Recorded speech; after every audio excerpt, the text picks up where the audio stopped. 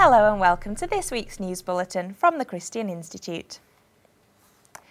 The Archbishop of Canterbury, Justin Welby, says the Church needs to face up to the sexual revolution and develop a teaching programme for its schools.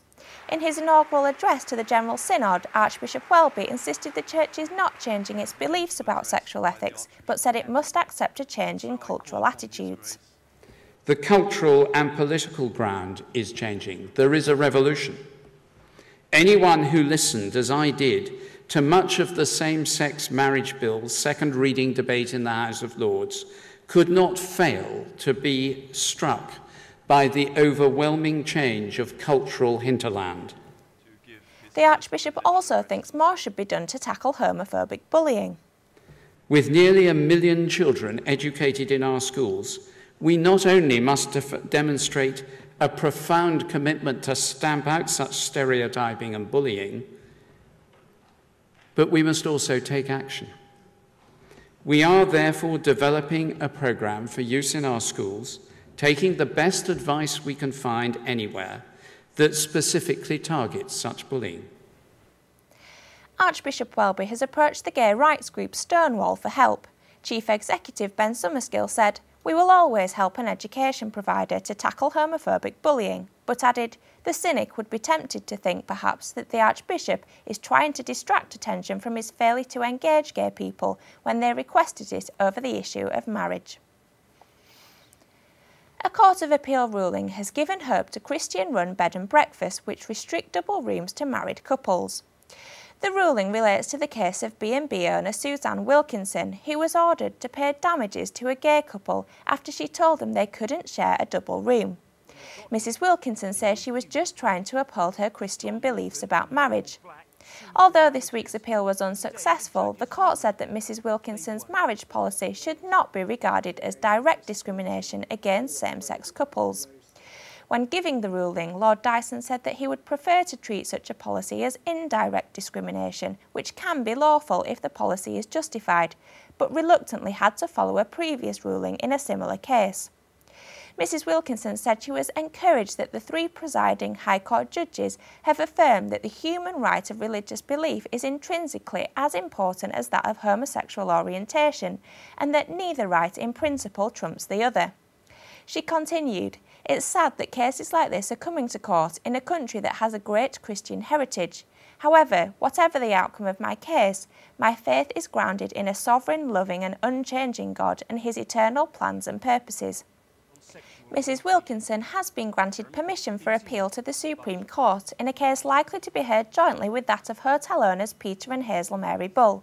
The hearings are due to take place in the autumn. The UK could have assisted suicide clinics like Dignitas in Switzerland, according to the head of a leading care home chain. Dr Chai Patel says he wants to have a wider debate about living wills. He thinks the controversial wills should let patients set out exactly how, where and when they want to die. The chairman of HC1, which runs over 240 care homes, also says he doesn't think that patients should be forced to travel to the Dignitas clinic to end their lives. But many are concerned that establishing assisted suicide clinics in the UK would put pressure on the elderly and vulnerable to hasten their death. Legislation to introduce limited abortion in Ireland has passed the Irish Parliament after 2 days of heated debate. The legislation would allow terminations where there is a risk to the life of the mother, including if there's a threat of suicide over her continuing pregnancy. The controversial bill passed by 127 to 31 now proceeds to the upper house, the Senate, before being signed into law by the President, Michael Higgins. The government expects the bill to be enacted before the Parliament breaks for the summer on the 18th of July. But many pro-life campaigners are concerned that the legislation will just open the door to an ever-widening range of abortion laws in the country. Roman Catholic bishops in Ireland say they plan to mount a constitutional challenge to the legislation in the Supreme Court. They say that the bill's legislative process has been unconstitutional and that it fails to give equal rights to the life of the unborn. The number of Christians in England and Wales has been hugely underestimated, according to the results of a poll by Ipsos MORI.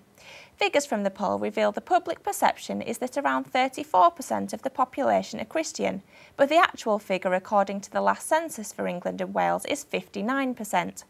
Muslims make up only 5% of the population, but people think they account for 24%. The poll also looked at people's perception of other issues, including crime, immigration and welfare. Heaton Shah, Executive Director of the Royal Statistical Society, who commissioned the poll, said, "Our data poses real challenges for policymakers. How can you develop good policy when public perceptions can be so out of kilter with the evidence?" Children as young as 5 should have more school books featuring same-sex parents, a Westminster conference is set to hear. The conference, which is due to be attended by the Shadow Education Secretary Stephen Twigg, will discuss the issue next week. Mark McGlashan, a researcher in the Language, Gender and Sexuality group at Lancaster University, says he wants to see more LGBT material made available for use in schools and claims that research shows that it may be beneficial to target children in early years education. Mr McGlashan says the conference will look at children's literature as a means to challenge homophobic bullying and encourage inclusivity in schools. He added, "The idea is that LGBT inclusive literature could help schools address an issue that really is negatively impacting the lives of young people, but the resources aren't there. There just isn't enough good literature available." And finally, a Christian mother has been telling the touching story of the precious moments she shared with her son, who was born at just 19 weeks. Walter's life only lasted minutes, but mother Lexi Fretz has written a heartfelt account, sharing some amazing photographs of her and her husband Joshua with their little boy. Lexi's story is a poignant reminder of how precious a life is, no matter how short. Lexi recalls, "He was perfect, he was fully formed and everything was there. I could see his heart beating in his tiny chest. Joshua and I both held him and cried over him and looked over our perfect tiny son. I held him to my heart. I counted his toes and kissed his tiny head. I will always cherish those memories that I have of him." Well, that's all for this week. For more information and regular updates on all of our stories, plus much more, visit our website at christian.org.uk. Until next time, goodbye.